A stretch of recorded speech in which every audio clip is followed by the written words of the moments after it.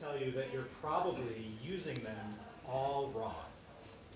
So what I'm going to show you throughout this presentation is that the way we wear our sunglasses is potentially harming our health, and that we should wear them the opposite way of what most people tell you. Now, Center for Disease Control states that sleeplessness is a public health concern, and in fact, over a third of Americans, that's like 100 million of us, have trouble falling asleep at night, and some huge proportion, above 50 million people, take prescription medication to help them sleep. That doesn't go into all the people taking over-the-counter supplements, and I was one of those people like where I kind of had insomnia for many, many, many years, and I was trying to solve it. The way that I got into all this research is trying to solve my own insomnia problem. And so I did a deep dive into the research, the literature. I tried supplements. I tried meditating. I tried so many things. And to go backwards, so at the time, I was working in pharmaceuticals, so all the drugs that you all know and I'm sure have used, both over-the-counter and prescription, I was creating, and I did that for 10 years. And at one point, I found myself sitting at the top of this 10,000-gallon batch of drug. And that's like as big as a huge swimming pool. And I was making a children's pharmaceutical product. And I'm wearing a respirator, and I'm wearing a bunny suit, and I'm wearing gloves, and there's skull and crossbones on the outside of the containers that we're pouring in, and it says carcinogen all over them. So we're protecting ourselves, and I'm pouring this in, and I'm just sitting there telling myself, like, I can't do this anymore. So I ended up leaving that industry. I got a master's in holistic nutrition, studied all sorts of diets, went into a career in sustainability and the environment, and did that for about 10 years, and now I do something completely different, same company though, where I kind of keep toxic chemicals out of furniture products globally for our company. That's kind of my role. And so I'm doing like the opposite of what I thought I was doing before, which is putting toxic chemicals, unfortunately, into children's pharmaceuticals, as well as high fructose corn syrup up to the laxation point. Like we had to know the laxation point, which is when you get diarrhea, of how much high fructose corn syrup we could put into a children's product, and they were at that point. Like, so if you take 2 doses a day as a child, and you eat a gummy bear or something, you're over the laxation point, based on like making them so sweet. So that was kind of my backstory, and then with my insomnia, I needed to figure out how to solve my own problem. And like I said, I did so many things, and I found like certain over-the-counter supplements that worked, but it wasn't getting to the root issue of the problem. It was like, again, solving for symptoms. And I could find how to solve for them well and get to sleep, but I wasn't solving the real problem. And this is kind of one of the problems. For all of human history, and Suzanne talked about this yesterday, whether you believe in like creation or design, our biology, the way it works is it's synced to the cycles of the planet that we live on. So for all of human history, after dark, after the sun sets, we would have seen firelight and we would have seen starlight, and that's it. But now, this is what we've done. Let's see if I can move out of here, but still have these bugs. So we kind of turned nighttime into day. Basically, we brightened up the night so that we can see everything all the time. So if you can imagine living in New York City in the 1800s, it's 7 p.m., it's December, it gets dark at like 4:30 in the afternoon on the East Coast and in the northern climates. So you probably wouldn't be sleeping. Now, some people can have firelight, like candles, etc., but those were very expensive to run and obtain, so you would probably be sleeping. We were in New York City a couple years ago, and that's what it looks like at night. Maybe not so much in the last year and a half, but it's busy. People are out and active. We've basically ensured that we can continue our work long into the nighttime when we should be sleeping. And this statistic is actually low. It looks really high. 95% of our time is spent indoors. The The reason it's low is when I actually look at the pie chart, they consider driving or commuting to work outdoor time, which I don't believe that that's the case because you're in your car.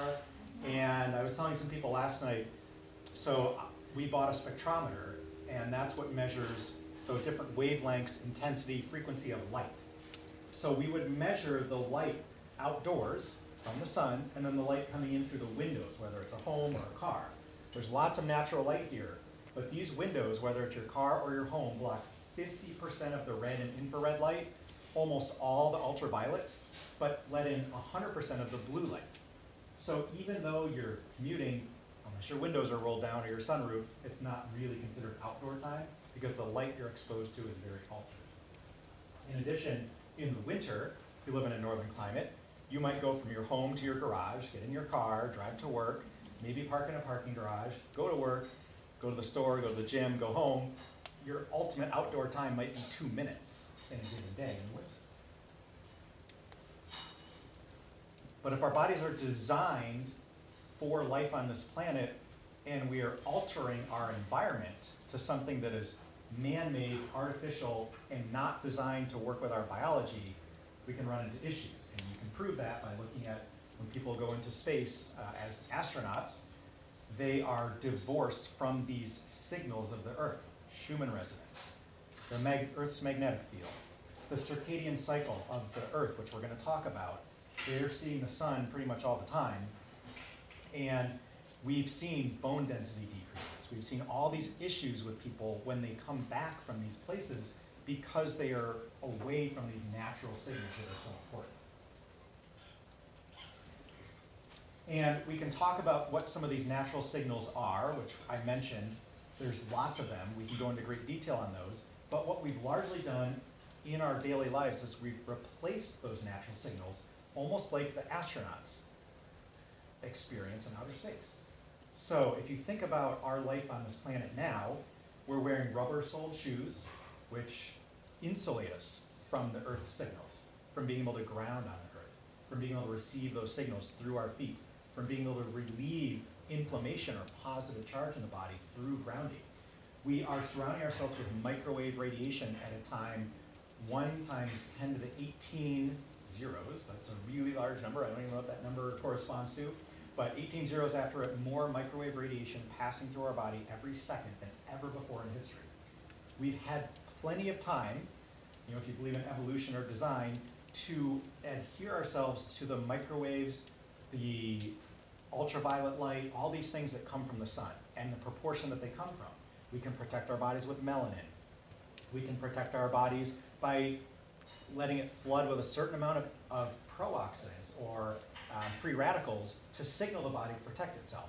But we've never been able to protect it from the amount of microwave radiation that's now bombarding all of our built environment. And so there's no protective mechanism in the body that's been designed to help us with that. So this is just a visual representation of the energy coming off of somebody's Wi-Fi on their phone. So these invisible signals are everywhere, and we know they affect us.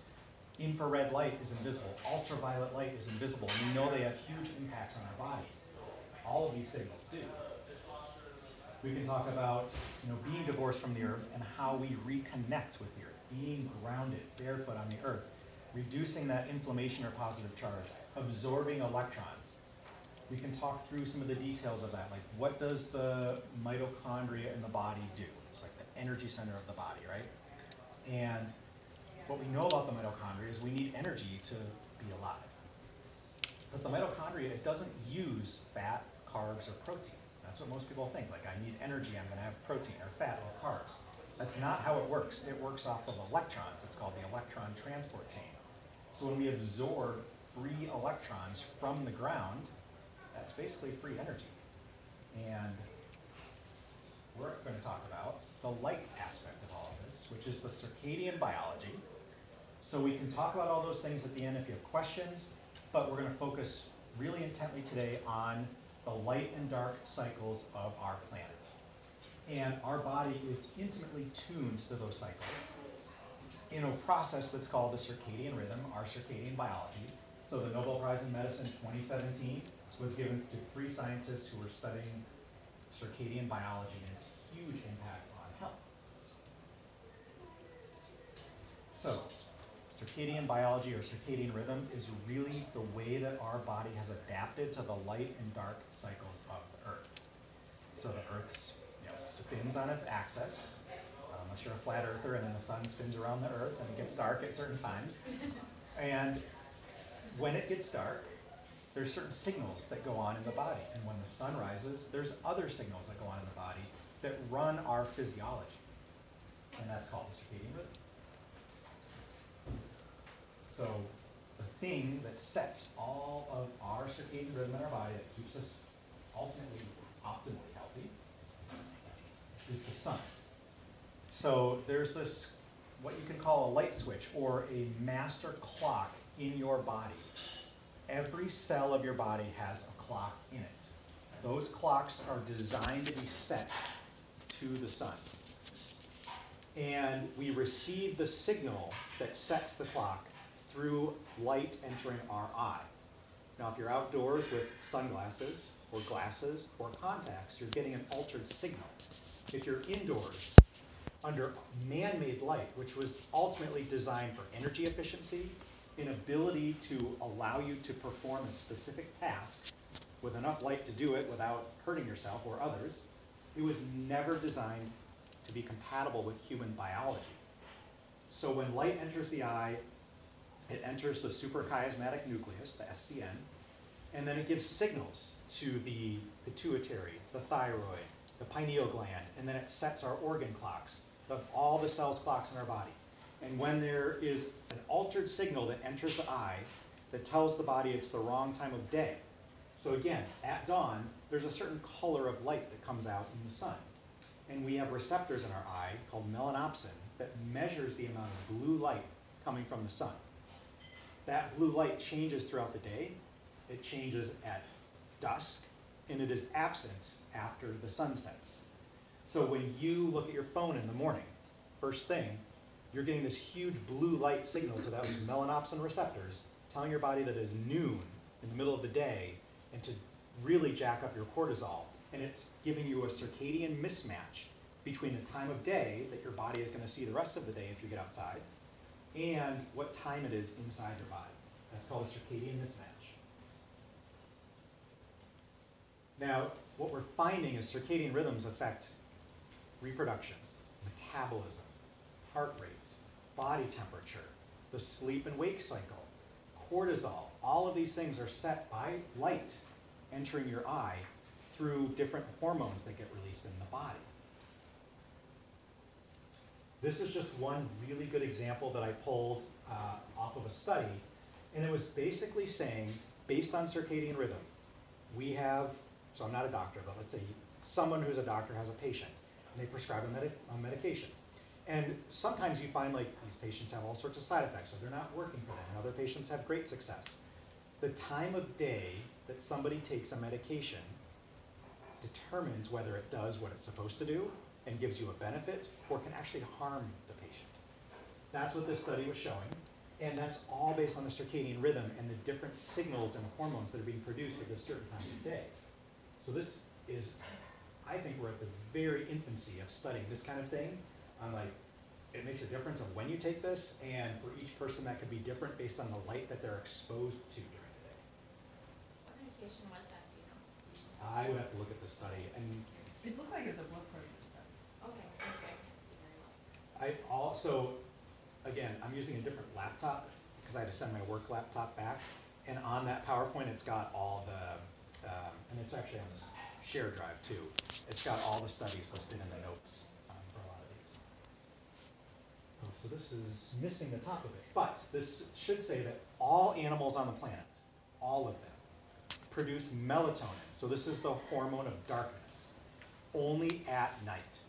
Now, melatonin is one of these things that's intimately tied to our circadian rhythm. And we're finding out every day how massively important melatonin is to our health. Massively important. Now, the interesting thing is, we think about humans. So you can tell me that you're a night owl and you do your best work at night, you love staying up, but humans are diurnal animals. That means we live during the day and we sleep at night. Rats and mice are nocturnal animals. They have biology designed to be awake at night.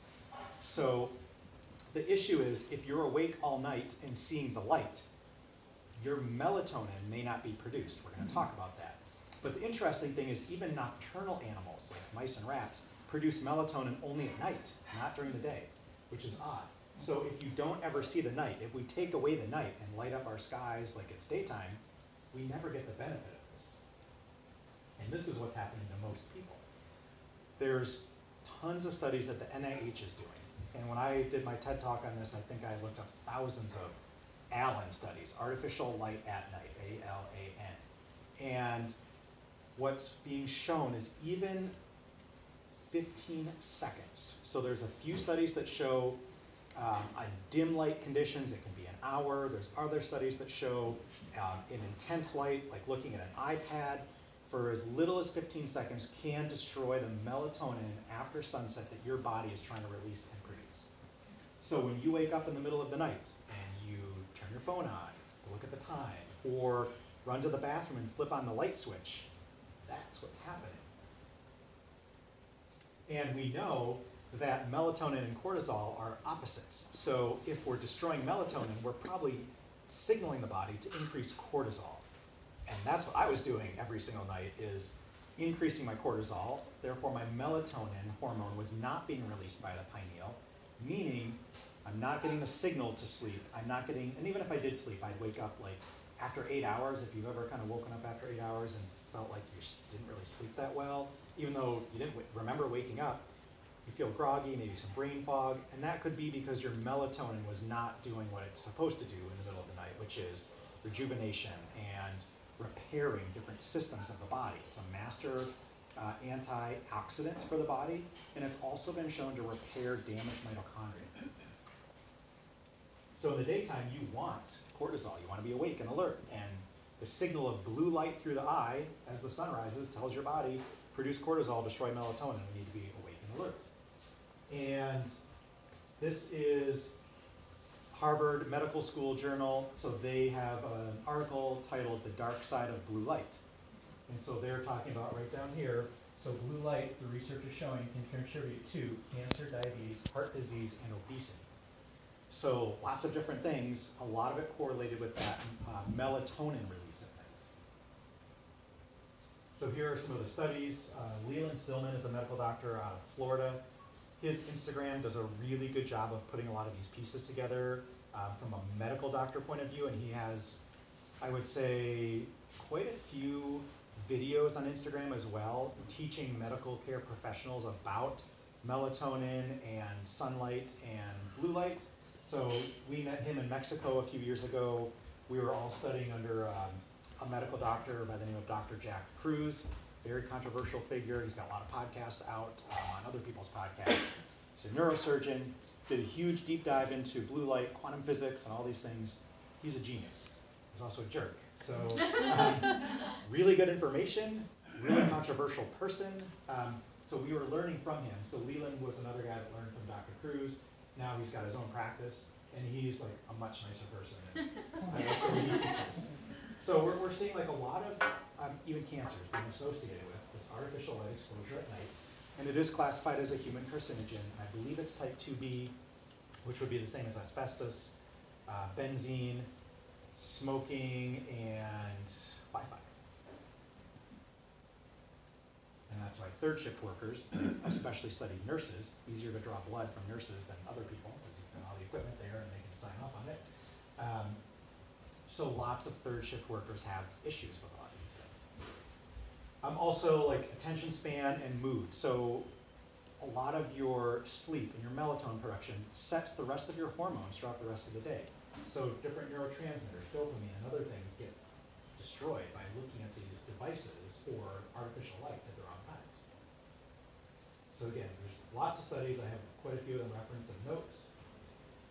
This one was an older book and study that was done, and this was done on a surgeon who did cataract surgery, and what he found is that after removing the cataracts and people could observe the light through their eye without anything blocking it, that their metabolism would change. And so he did a lot of studies on metabolism back in the 70s, humans and animals, showing that metabolism is linked to light exposure, where we think calories in, calories out, more movement, less food, those types of things, not as important as light is what some of these studies are finding. I'm going to show you a really cool one here in a minute.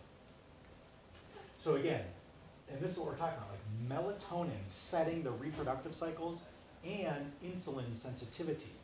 So what happens is when you start being exposed to the wrong type of light, you become insulin sensitive at night and insulin insensitive during the day, and that's the opposite of what is supposed to happen in your body, which is why there's tons of studies showing that people that eat food, more meals after dark, have higher rates of obesity and more weight on their body, because your cells are not meant to absorb nutrition at that time of the day, and your glucose intolerance is very different. So we can look at the different forms of light. So of course, firelight and melatonin suppression is very little. There's very little blue light in firelight. Now we have found some candle lights actually have quite a lot of blue light, depending on what the wax is made from. But normal, like wood firelight, very low melatonin suppression. But even incandescent, so when we moved to incandescent, late 1800s, early 1900s, and it really took off, we start to see more industrial-based chronic conditions and diseases occur. Part of it, we think, linked to light. Even incandescent, which is a better light than what we're using today often, can reduce your melatonin by 40%. And then you look at compact fluorescent and LED light, and it's basically just these high spikes of blue light, very altered spectrum from what's outdoors, just completely destroying melatonin. And so here's a graph where they did, I believe this is salivary melatonin throughout the night, and they actually have another chart like this that's really interesting where they had people wear blue light blocking glasses, and they did the same study. But this is just green, so 555 nanometer is green light, basically 450 to 490 nanometer is blue light, and you can see the melatonin is beginning to peak as the darkness comes on. So it's the hormone of darkness. Your body has to experience darkness for a period of time before the melatonin is released from the pineal. That melatonin that is built in your body is formed from protein that you eat that's converted to tryptophan. Then the tryptophan gets programmed by the light through your eye from sunlight into serotonin, and then the serotonin from the gut and from the brain is then converted to melatonin and released after dark. That whole cycle gets disrupted if you're not programming those aromatic amino acids by the sunlight, and you're seeing artificial spectrums of light. So you see the melatonin crash from the blue light, and you also see a reduction in the green. Over time, the melatonin bounces back if you're exposed to green light, but it stays suppressed the entire night with blue light. Now, those are pure wavelengths of light. If you were to show the same thing with red light, you would get no melatonin suppression with pure red light. So the frequency or the wavelength of light makes a really big difference. But I said you're gonna get to that, but you know anything like, I know there's like the night shift mode on your Yeah. phone, does that change the spectrum of blue It light, does. or, okay. So there's always blue light. I'll show you some examples though. There's always blue light coming out of your devices because those LEDs are based on a white enhanced blue light or a blue enhanced white light, depending on the drivers they're using for the LEDs.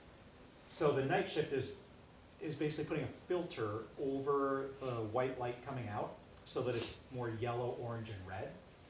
There's better programs that you can use on my other laptop called Iris, I-R-I-S. Used to be free, I think now. Then it was $2, and now I don't know what it It's costs. Iris Tech. iristech.co. Yeah. So iristech.co is now paid version, but you can get pure red, or you can do a reading version of your screen, and it's going to be just black and white, and there's going to be like, it dials out 100% of the blue light.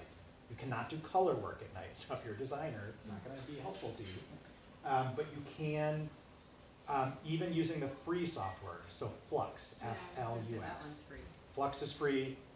That's what's on this laptop right now. I think Iris is $1 or $2 a month. Okay. So even like changing like to dark mode, you know, on your phone would even make a difference. It makes a huge difference. All those things make a difference to reduce the blue light coming off your devices at night. So I'll show you some of the things you can do that are kind of unique as well. But that does make a big difference.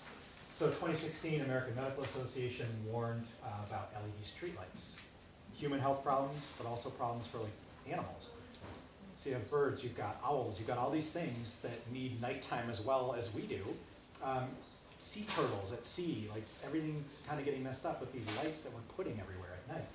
But especially humans, because we measure more humans than we do animals. But the animals have just as big of a problem. So, I know people that live on like Vancouver Island, and they have lights around their home. They have big properties, but they'll use red lights, and then they still get all the wildlife. And that's what hunters use at night, to not destroy night vision and not scare the nocturnal animals. So, a whole bunch of studies basically describing what's happening as our eye receives the melanopsin signals in the eye from the blue light. So again, it's blue frequency of light. We can only perceive 2 wavelengths of light through the eye and the skin that the body uses to manufacture the physiology of the body. Ultraviolet and blue. You can obviously see all the other colors from the rods and cones in the eye, but we only have receptors that don't receive signals to turn it into a picture, but actually drive your biology from ultraviolet, which is the neuropsin receptors, helps your body decide how much melanin to make in the skin, and then melanopsin, which perceives blue light. And we do have those receptors in the fat cells, but the majority of the signals come through the eye. And then we can see, like, towards the end, once you're under this artificial light more often, you start seeing more obesity. And there's a really great study that's basically showing, like, this melatonin, which we probably also heard for during the pandemic, like people are doing high dose melatonin to help with the virus. That's not something I'm going to get into because I'm not an expert on that. But as an anti-obesity or a weight loss hormone, there's lots of research coming out. And this is one of the ones I really love. And I believe this was either 2019 or 2020. So 2 sets of mice. Same calories in, calories out. So they received the same exact amount of exercise. This was measured. The exact same quality of food. So they ate the same food and they had the same amount of exercise. But they obviously don't look the same. The only difference between the 2 mice is one had lights on for 12 hours, lights off for 12 hours. The mouse on the left, the obese mouse, 24 hours a day of light. The only difference. So that could be basically telling me that it's not just the food that you eat or the exercise that you do, that light has a huge impact on our biology and our physiology. So we can actually liken the wrong type of light in our environment to junk food. It's like junk lighting or fast lighting, fast food. So you can think of the same thing. There's fast fashion and there's all these things that we've done to our environment in the name of like more stuff and cheaper energy and cheaper lighting that has created this environment around us that is non-optimized for our biology and in fact harming us. So if your environment is the problem, but you're trying to solve, symptoms, it's never really going to help. So I always try to look the way that I kind of live my life and look at things is like what's going on in the environment around me, and then what's going on in the environment inside of me, and how can I fix those 2 things. So we can look at, altered spectrums. Just first of all, I talked about this. The top 2 graphs is a spectromatic version of sunrise and sunset. Very different colors. Your body is getting different signals. That's how it tells time of day. But indoors, not only have we altered the environment to be completely artificial and alien to what our body has been designed to look at, but it never changes. You turn on the lights at 3 a.m. and you turn on the lights at 6 p.m. and it's the exact same light environment. And we continue to alter the spectrum. So you can almost look like in the 1980s, 1800s, the spectrum was at least somewhat familiar compared to the sun, and now the bottom one is an LED or a compact fluorescent. It's very altered spectrums of light qualities that your body does perceive. And in addition to that, we've added flicker. So with LED lights, they all have a flicker rate. And that flicker rate, you may not see it flicker, but often if you take your phone and you videotape this, you'll see the flicker. Your brain does perceive that, and it perceives it as stress. So what do we do if we know all of these things are true? So number 1, we want to set our circadian biology by getting outdoors first thing in the morning before you look at your phone. You can open a window and just look outside. You can go outside, which is more ideal, and stand barefoot on the ground and watch the sunrise. You'll notice that the sun rises at a different time every single morning throughout the year and in a different location. So I think that's just really cool to be tuned in. Like I know in the summer, the sun is gonna rise like over here when I'm staring outside to the east. And in the winter, it rises way over here. And it rises, you know, at 5:15 a.m. in the summer. So I'm getting up much earlier and getting outside. And then in the winter, it's rising at like 7:45. So it's very different. And that signal, again, there's no ultraviolet in the morning sunrise. That signal is setting your circadian rhythm. And I'll tell you one story where the infrared, so you've got 42% infrared from the sun. That's the majority of what's coming off the sun in one wavelength is infrared light. And there's studies that show infrared light can allow your body to absorb more ultraviolet later in the day. So why is that important? So you get outside, expose as much of your skin as possible, plus your eyes, to the sunrise. No ultraviolet, so personally I look directly at the sun. I've been doing that for almost 15 years. I don't wear glasses. So regardless of what people tell you, I do that. I don't recommend anyone else do that. You look 15 degrees off the sun, so you're not staring directly at it. I stare directly at the sun, and I find benefit in that myself. The other thing you get is with that infrared. So I think the infrared rays are healing, and they're the antidote to all the blue light we get from inside. There's a study that shows absorbing more ultraviolet can be extremely beneficial, again, safely. So ultraviolet comes into the sun later in the day, specifically ultraviolet B, when the sun gets above 45 degrees from the horizon, is the only time you can get ultraviolet B. That makes vitamin D in our bodies. We store vitamin D in the fat. We can look at vitamin D levels all winter long, and people are super low, and that's really not great for virus and disease and all sorts of things. So how do you raise it? You can take D3 supplementation, but that can be toxic in higher doses, and it only works, from what I've seen in the literature, up to a certain point, and then it doesn't really have as much benefit. So let's say a normal pill is 400 IUs of vitamin D. So let's say I take 10 of those. That might be toxic because it's fat-soluble vitamin. And it's a chemical signal. Your body has never been designed to absorb hormones from your food. So vitamin D is not really a vitamin, it's a hormone. It's sulfated cholesterol that turns into a hormone in your body, and it gives these signals. So we're not designed to eat our hormones, we're designed to produce our hormones in our body. So getting the chemical signal from the sun to hit the sulfated cholesterol, to make vitamin D in your body, is the preferred way, and then it absorbs it into the fat, and you can make up to 50 to 80,000 IUs of vitamin D from the sun in one session. You could never eat that much from a capsule without toxicity. Then when you store it in your fat all winter long, you're now bursting those fat cells when you either fast overnight and releasing or liberating that vitamin D into your body all winter, which is how we keep our D levels high in the winter. You've got to first absorb it in the summer to have high levels. The way to absorb more is to be outside in the dawn sun to absorb the infrared. So what we did is, it's called building a solar callus. We got out every day for 2 months in the dawn time sun, and we've got clothing that is tan through. It allows the light to come through, because you can't really be naked in a suburban neighborhood in your front yard. And so, I've got a pair of shorts, and she has a swimsuit that's tan through. And we absorb this infrared, and then we can be out longer during the day. So we went to Boston and New York City in 2019. We met 2 of her friends at noon. So we had been outside. I didn't have a shirt on. We've got photos, and I think I hid the slide on here, where we were outside for 10 hours. And we met her friends to walk across the Brooklyn Bridge for an hour, and they got so sunburned. They went home after they walked across the bridge with us, and they wouldn't come back out with us on Sunday because they were in so much pain. And we just kept staying out. And that solar callus allowed us to absorb the light safely, where they had sunglasses on, they were insulated from the ground, and they just burnt. And we have shown and have friends, even with like an Irish complexion, building a solar callus, and they can now be out in the sun for hours with no sunscreen, and they don't get burned.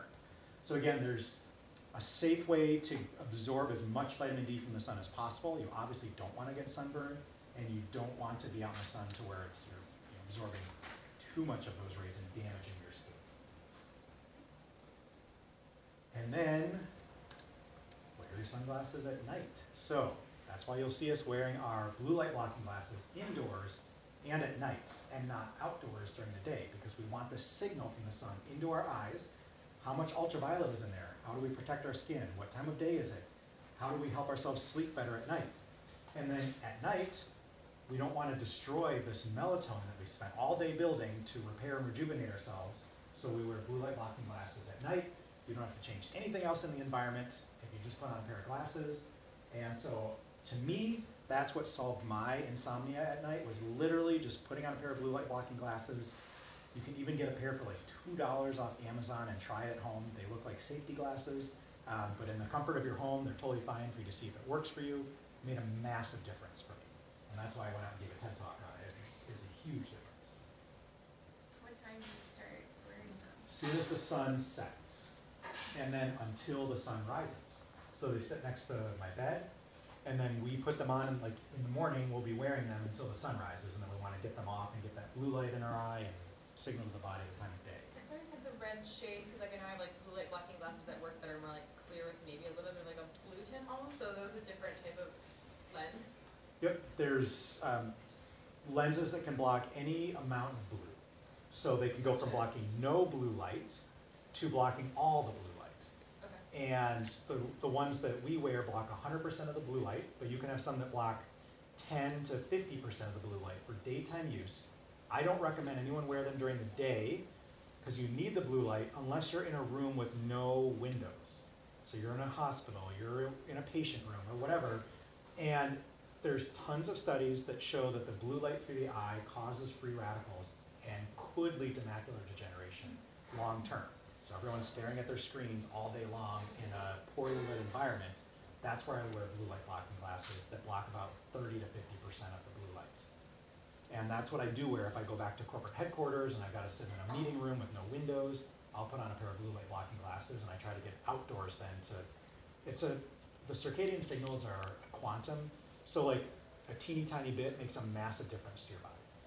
So even if you can get outdoors for like 30 seconds and see the sun and the blue, that makes a really big difference. Thaddeus, can you explain the daytime glasses? Because I think that's what, it didn't quite say that. So the glasses that are more clear lenses or yellow are for daytime use, because you still need some blue. If you block all the blue during the day, brain's gonna think it's nighttime and start like producing that melatonin, and it's gonna mess up your clock again.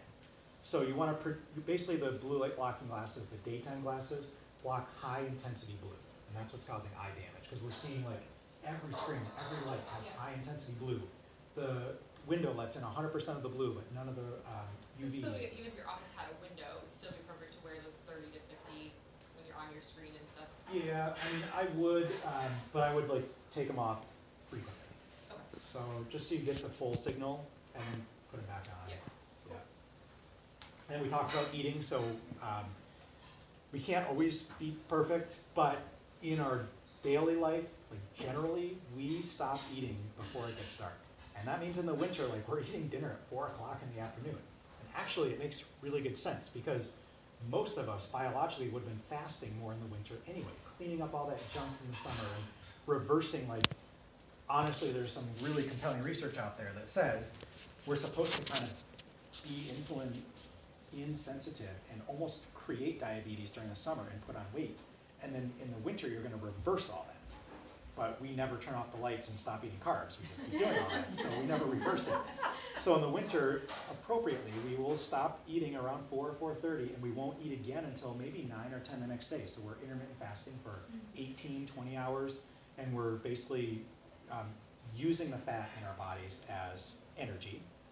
And we're reversing all that stuff that we would have eaten all through the fall. I like to eat about 18 pumpkin pies between now and Thanksgiving, so. He actually eats 9 pumpkin about, pies. Yeah, 7 last year, that's true. So, yeah, I eat a lot of carbs in the fall, and that's when that stuff would be plentifully available, and then we begin a like ketogenic type diet around winter solstice. But we do try to stop eating. So in the summer, yeah, you eat what's available, and there's lots of carbs available, and there's lots of fruit. And you can eat till almost all hours of the day, all the way until 9 or 10 o'clock at night where you live. And then your body gets the signal that it's dark, and you really want to stop eating, if at all possible. Again, not always possible. There's a lecture going on. We're going to eat a little bit later tonight. You know, you do your best. color temperature. So you can see it gets bluer as the temperature gets colder, but higher degree. It's kind of odd. So we would say this like a colder light, and then at the other end of the spectrum, it's a warmer light, even though the color temperature is less. So if you're going to choose an LED light, you want to choose a warmer LED light. It has less blue light in it. Also, it just looks cozier than like sterile blue light that you'd have to have in a hospital to be able to see what you're doing. So down at that 1,000 Kelvin or lower is where you want to be at night. During the day, it's fine to use higher intensity lights. Your phone. So on our phone, I think we've got night shift. Everyone has like an iPhone or an Android. They all have night mode or night shift. And that's kind of what the middle one looks like from the normal blue light. But you can also go into your color settings, and after a certain time of night, you can shift it to pure red. So it's not going to give you this signal of bright blue light. Is that Apple phone only? That's only on Apple. You can't do it on an Android that I'm aware of. And there's a YouTube video. It's not mine, but you can see this is a YouTube video that shows you exactly how to do it. This is Dr. Peter Attia. It's one of his presentations. He's a medical doctor. He does a lot of anti-aging medicine and anti-obesity stuff. And so he works a lot with like metformin and all this other stuff. So he has like his entire house designed for circadian rhythm, where the light, this slide before this is his lights actually change from bright blue to red throughout the day. What was his name again? Peter Attia. Like on a timer? Like it's almost like a light. Yeah, you can get, I think Philips Hue has Wi-Fi, Bluetooth-based lights that change, and you can program them on what time of day you want them to be, what color temperature. They're getting really good at figuring out what they have to do, but no one's really made a good solution yet of lights that work on a circadian cycle. Not everyone, a lot of people are looking at it now from Philips to others, so I think we're going to see them in the next few years, circadian lighting. But you wouldn't recommend the Bluetooth light bulb? I don't recommend Wi-Fi or Bluetooth light bulbs. That's why I don't like Philips Hue. But it's like how you program them without that, so. Light a candle. Yeah, right. Honestly, like what most people don't know, so I work for the world's largest furniture company, and we make a lot of lighting. We don't make the bulbs, but we have to check that the bulbs, so the FCC, Federal Communication Commission, like determines 5 people, not one of them is a medical doctor, and not one of them is a research scientist. They're ex-attorneys from the wireless industry, but they determine safety of wireless devices. And any LED bulb, any one of them, doesn't matter if it's connected to the Wi-Fi or not, like grab one off the shelf at Walmart and plug it in, it emits microwave radiation. And so they have to be certified to the FCC that it won't impair like pacemakers and other things that also work off microwave radiation. So all LEDs are emitting microwave radiation, whether they have Bluetooth or not, embedded in them. Which is odd. I never knew that until I started getting these reports and having to work on it. So at night, this is off Amazon. I think it's like $5 off Amazon. You can buy like a red night light. So if you don't want to turn on the lights in your bathroom, but you have kids or yourself getting up in the middle of the night, you don't want to destroy your melatonin, you can put these in the hallway. Our hallway is lit up with red lights. We don't have any lights in our bathrooms. Upstairs, downstairs, we have red lights. What about like an amber, like salt lamp? That's where we started. So I start out with salt lamps. That can be really good. We still have some blue light, but because it's filtered through that red, orange rock, way better. So I started out with that in my kids' rooms when they were babies, and that was great. And then I ended up like pulling the bulb out and putting a red bulb inside the salt lamp.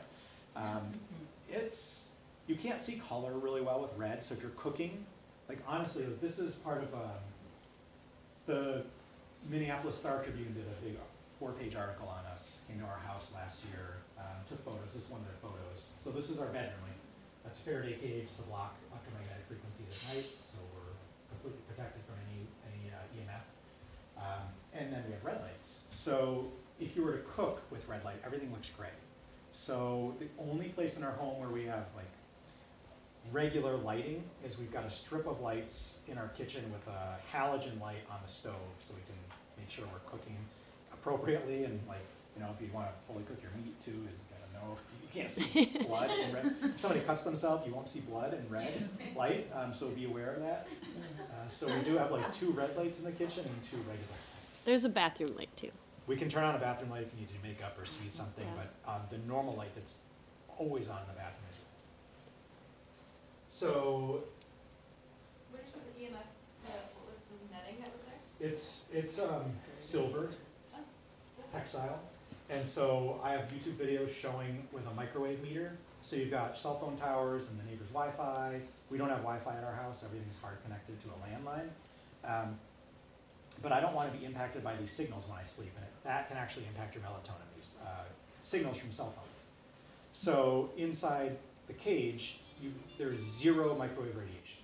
I cannot measure any with a really sensitive meter. So that is basically like a little Faraday cage or a protective environment to sleep in and allow us to get like make a primal sleeping environment. So the company that we own is called Primal Hacker. So Primal Hacker, I can show you where we are on the web or whatever, but we don't make those cages, we just like experiment, measure, and talk about that kind of stuff. We'll have Jamie link that to the QR code, our website. Yeah, if we want to. Guys, do you mind if I- It's also in your bio, so if you look at Oh. your. Oh, okay. your notes in there. Oh, perfect. If you're looking, so a red light that I use, there's a lot of things that Agnes has taught me over the years, because I'm a terrible sleeper, terrible night owl, but I have a red light by my nightstand now, and that's all we use at nighttime. But I have the sauna space red light, and it's just one that you can try while you're here to see if you like it, because in the sauna, it's also where Kayla, and there's a single standing light where Kayla's doing the massages. And I like it because it's red light, but it also gives off warmth, so in the winter it feels really good. It's like my happy place. So if you wanna try it, we have them here, that's my point, is it's an interesting, single light that you can just put on your nightstand or wherever and use it. And we've measured that light with the spectrometer, so that's like, Well, it's the same, great this one light. has 4 of them, so it's, gets much more warm, than say the single light that Kayla has in the massage room. yeah, they're made to get you to sweat. There's infrared light, red light, and then far infrared, which is like mid to far infrared is more heating light. So all of that is in that little sauna. If someone didn't have an awesome silver cape, would it, even just putting your cell phone out of your bedroom, like, is that enough to Yes. block any of those waves, like if it's in a different, and maybe you have that coming up and you can say I that, but. don't have it coming up. I've got a YouTube video where I take my microwave meter and show you how far away you need to be from certain things. So number one, like the microwave in your house, I mean, honestly, like there's over 5,500 peer-reviewed published studies on microwave radiation and how it impacts human biology. So regardless of what FCC tells you that it's safe, they're lawyers, they're not scientists. Like the scientists have already done the research. The EPA did the research and the FCC made them shut down the research at EPA. So 5,500 peer-reviewed published articles are out there. You can find them all on one website called bioinitiative.org. And they highlight them by the effect. Turn it, like your microwave oven is sealed, right? So the microwaves don't come out. You never want to put your head in there. So open your microwave oven up one time and look at the door. It tells you the frequency of the microwaves that come out of it. 2.45 gigahertz. You can see it, it says it on this little sticker, it has to by law. Then look at the back of your Wi-Fi router. It's the same sticker, it's the same frequency, 2.45 gigahertz. So if that Wi-Fi router is under your desk at work or under your bed at night, you're microwaving yourself with the same frequency that the microwave cooks food at 24 hours a day. So it's drying out your cells, and it's doing a lot of other things in between that are shown in some of those 5,500 published articles. And the further away you are, the better. So time, distance, and then active blocking technologies are how you minimize risk. It's a inverse square law, which means if you're an inch away, the intensity that's hitting your body drops by 100 times or 10 times. So every inch is like 10 times a drop in the intensity. But we turn, like I wish I brought my meter with me, but if I turn that microwave on, my meter will read red as dangerous right here. Not one of those microwaves is ever sealed. They say they are, and I'll show you, I mean, I've got a YouTube video here and an Instagram video, and you can watch me show you the meter, turn on the microwave, and it spikes to red, and it makes all this crazy noise, and I walk out the front door, as further away from this microwave than I am now, and it's still going crazy. So your cell phone is way less intense than that microwave. So you can, like, again, you're on call, you're a medical doctor, you don't have a landline, so you just put your phone outside your bedroom door. That makes a huge difference, just by that little bit of distance. Yeah. So like kids that sleep with their phone under their pillow, like stuff. You mean doctors on call that say that they're Yeah. Mhm. Are there any devices you could put it in next to your? We have Faraday cages that we put our phones in. So like Google and others have patents, and I'll show you the patents if you want to see them. They're out there. They're public. I don't know what they have that are not public. Where they can manipulate your emotions and your mind through the signals from a cell phone. I don't want any of those signals that are embedded in an app doing anything to me at night, so I put it in a Faraday cage, even though it's on airplane mode. So mine's on airplane mode, it's in a Faraday cage, if you have to have it on. There's a product from Harapad, H-A-R-A-P-A-D, Harapad.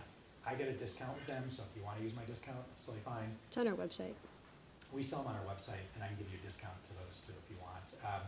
They're based out of Michigan. It's a guy and his mom, executive, and they make a cell phone sleep shield for people just like doctors that have to be on call. And it looks like an L, looks like a laptop, except it's small. And you put your phone here, and you sleep over here, and it blocks the signal. Now the signal's still going to leak around here, but it's going to be way less intense by using that cell phone sleep shield. I think they're like $39 or something. So that's what we recommend if you have to have it on and it has to be near you. Far away from you as you can while still being on, and then you put a little shielding. This is actually from Harapad. So this is one of their shielding technologies. And if I'm going to put my laptop on my lap where my reproductive organs are, think about young women or men, and this is where the laptop or the iPad goes, this blocks all the microwave. You still get a little bit leaking, but if you have to use it on your lap on Wi-Fi, Do you want to pass that around? this kind of stuff is really helpful. And then David had a question. Yep. I was just going to add, when I grew up, one of our neighbors worked on the team at Raytheon and invented the microwave oven. And I stayed with him about 5 years ago. I remember as a kid, my mom saying, we're not going to get a microwave oven because John said don't get one. Oh my God. So he worked on the team to invent it, and I stayed with him 5 years ago. He's never had one in the house. Never Oh. allowed. Yeah, and What? some of people invent these things and will swear off. I always felt bad about it. Like, Yeah, that's so crazy. And they say like, truly, if it was sealed and it didn't leak, that's fine. But every microwave I've ever measured, and if you're standing in front of that thing watching your food, I mean, it is intense in front of there. I'll show you a video on how intense it can be on just these meters that are used to measure like this kind of microwave radiation. But again, it's the same exact frequency, That just is, a lower intensity. what's inside that? Is it There's two things inside it, because you're trying to block the electrical signals and the microwave signals. So it's got 2 or 3 sandwich layers of different materials. One's called mu metal, mu-metal, mu okay. metal, and mu metal is like the only thing I think that'll block magnetic field as well. Oh, right. Really hard, other than lead, it's hard to block magnetic fields. And honestly, like people that learn this stuff, they're like buying old barnwood that's painted with lead paint and putting it back up in their homes to block some of these signals. I think there's better ways to do it than that. what's that called? Mu metal? Or the board. Oh, Harapad. It says right. That too. it says it on here. It's just kind of hard to read. It's Oh, right yeah, down this okay. corner. So I met these guys. What's that? Yeah, for sure, 100%. Like we haven't had a microwave. I don't think I've ever had one since I left home, and that was like in 1994. I haven't had one since then, and you just find other ways to heat up food. Honestly, like You don't even there- want to put your food in there, though. I think it just denatures the food, but if you don't believe that, like it's definitely microwaving you at the same time as the food. And 5,500 peer-reviewed studies, like it's legit. The EPA is like, we need to regulate this and we need to study it more. And the FCC told them, you must cease and desist. They sent them a cease and desist order. And that's why the EPA is not studying it, and that's why there is zero funding at our university level to do any microwave research, zero. It's all being done in Israel, Turkey, Russia. Those are the only studies you can get anymore. The main 2 people that used to study this are Dr. Andrew Marino, medical doctor, PhD, and an attorney, and Dr. Robert O'Becker, Syracuse University. They studied these things, and they started studying them in the 70s with the huge electric power lines that would go over people's homes, and people were having problems. So they studied that, and then they started studying microwave radiation, and what they found all these impacts. So then the industry was like, we're going to do our own studies, and they knew the scientists doing the studies. This is in Dr. Andrew Marino's book called Going Somewhere. And the scientists did these studies, and they kept finding the same thing. Like, the animals were stressed and they were having carcinogenic things bubble up in these lab animals. So what they did is they kept throwing away the studies. And then what they found is if they took a control animal and the microwaved animal and they kept reducing the size of the cage so the control animal was stressed all the time, then there was no difference between the microwaved animal and the control animal. And those are the studies they've been publishing for decades. And he shows you the studies that prove the ones they threw away and how they changed the cage to make the animal stressed, to make it look like the control and the microwave animal had no significant So difference. it's the same like, so like power line, but like radio towers and like those. Radio towers, yeah, so like UHF, radio, television, all those have an effect, but they're long wavelengths. Oh, okay. So we talk about millimeter waves, that's 5G. And millimeter waves have been used by the military for crowd control and other things. And back in Russia, they were microwaving the US embassy and trying to harm those people with low intense microwaves in the millimeter wavelength. And that's proven, you can look up that study, and they were just doing it now in Cuba. So that was like last year. Right. They're microwaving these people in Cuba. Well, it's all around us, we're already doing it to ourselves. But the Russians knew this. So you can't get a microwave really in Russia like you can in the US, because they have studied this way more intensely than we have, and they think like these microwaves are no bueno. So we allow the amount of radiation off a cell phone tower, we allow 1,000 to 10,000 times more energy to come off of those than even China does. We're the only country in the world, other than Canada and the UK, that allow ourselves to be microwaved as much as we are. China, France, Canada, Russia, they all have done away with this stuff and dialed down the intensities and removed it from their schools, but we do the opposite. So there's like graphs that kind of show you the intensity we allow by law, and whatever intensity we allow by law, it's 10 times more than that when you measure it. It's bizarre. I think in Poland too, didn't they do that in the hospitals? Got rid of it in certain hospitals. Some nurses were telling me, I haven't heard this a lot, but some nurses were saying when we take people's blood pressure in the hallway, it's always higher. But when we go into this patient room where we know the Wi-Fi doesn't reach, it's lower. And they're like, we think it's the Wi-Fi that's like increasing blood pressure.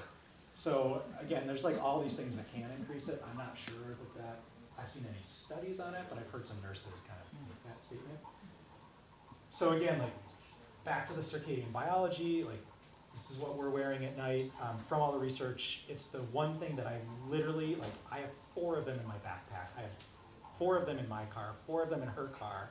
Like they make so much of a difference to me and my sleep, and I love my sleep, that I don't leave home without them.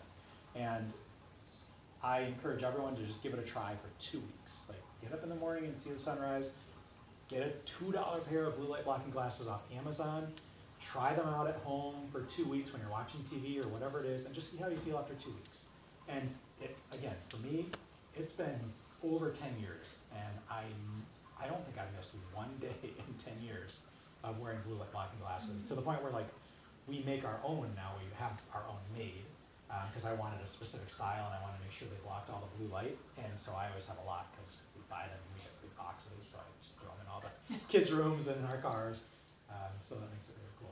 Tell them about the teenagers not being able to sleep, or being able to go to bed early. Well, so, we changed our house. I don't think I have any more photos of what our house looks like. I might on Instagram, but we, because our house is red light, and we don't have any blue sources of light really at the house, and so the teenagers, like, they were trying on the blue light blocking glasses and seeing this red light. They couldn't stay up past 10 o'clock at night. That's fantastic. So my like, son has You wear them glasses. even when you have all the red Yeah. lights in your house, you still wear them at Yeah, night? because I'll be on my laptop once in a Oh, while, yeah, yeah, or yeah. I'll turn my phone on and check something. Yep, that makes sense. So they have clip-on ones too. So like my son has a really thick prescription, so he puts his little clip-on. He's 17, and I'm like, "What time are you going to bed tonight?" "Oh, 10 o'clock." Like he doesn't stay up late. Yeah, they're pretty synced to the lighting and how we live, right? And we've set that example about like getting up early in the morning too. So now he gets up and he's up by 7 for sure. So then he goes outside without his glasses on? 'Cause Yep. I wear contacts, Mhm. so I knew like something was probably being blocked. Yep. But I wasn't like, I should go outside without my contacts because I can't see. 100%. Yeah. Can you talk a little more about that contact lens thing, because I wear contacts. Yeah. Thaddeus, can you address that?